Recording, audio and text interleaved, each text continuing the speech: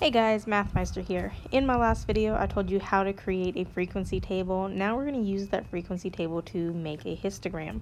So for my data set, I have my frequency table right here, and I've gone ahead and I've drawn my axes.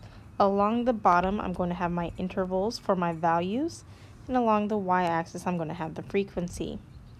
So now that I have my frequency table, making the histogram is actually going to be pretty easy. For each interval, I just want to draw a bar that is as high as the frequency for that given interval. So for my first one, I have the interval 1 to 3. Remember, that's any number that's between 1 and 3, but not including 3. That has a frequency of 1. So I will draw my bar up to a height of 1. Next, for my interval 3 to 5, I have a frequency of 4. So I'm going to go up to a height of 4 along my y-axis, and that'll be my interval from 3 to 5. 5 to 7 has an interval of, or a height of 2 because it has frequency 2.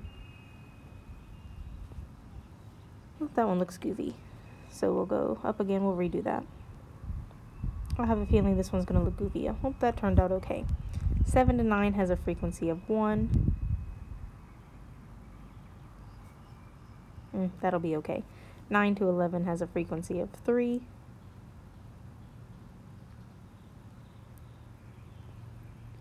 And 11 to 13 has a frequency of 1.